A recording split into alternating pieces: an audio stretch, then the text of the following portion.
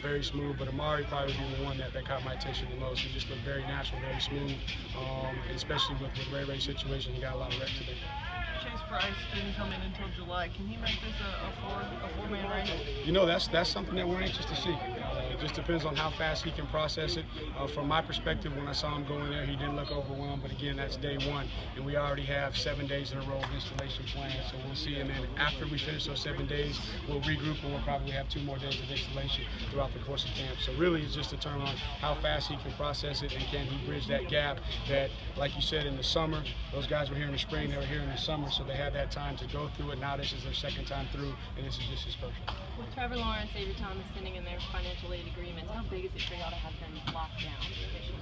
You know, it's comforting as a recruiter. I know for those guys that are recruiting them, but still, we got to recruit those guys as if they haven't signed, because again, it's still a long way till signing day. But that just shows the commitment on our part to them, and that also shows the commitment, you know, on their part that they're committed to us. And so now, with the dead period, we'll continue to recruit them hard within the rules. But now it's really time for us to focus on what we got here, and then once we get back into September, we'll have those guys back on campus and continue to recruit the program. Now that you can talk about him, Brendan Galloway's another guy that submitted his FAA. What did you see from him that caused you guys to offer him? You know, it just reminds you a lot of Jordan Langan in high school. Just that big, athletic guy, still trying to figure out his body, but he can run, he can catch, and if you've seen him here lately, I mean, he looks the part. He looks like he's a little bit more physically developed than where Jordan was when he was coming out of high school. He's already 235 pounds, I think, and so he gives you that matchup nightmare at that position, because he's going to be big enough and physical enough to be in the box, but then he's going to split out as a wide end. He's going to create that matchup,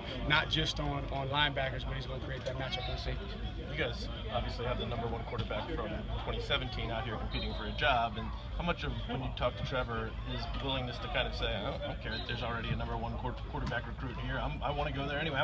Does that kind of tell you something about the guy as well? Those are conversations that Coach Streeter, you know, has, because he's the primary recruiter and his position coach. But that just says that competition is what he's looking for. Yeah. Competition brings out the best in everybody, and it's the same thing, you know, with Hunter here. You know, he's not worried about a guy that's not here, because he knows that there's guys on this practice field that he's got to compete with. But I think that's what's really elevated our program to the level that it's at, is the competition that they have every single day on this practice field.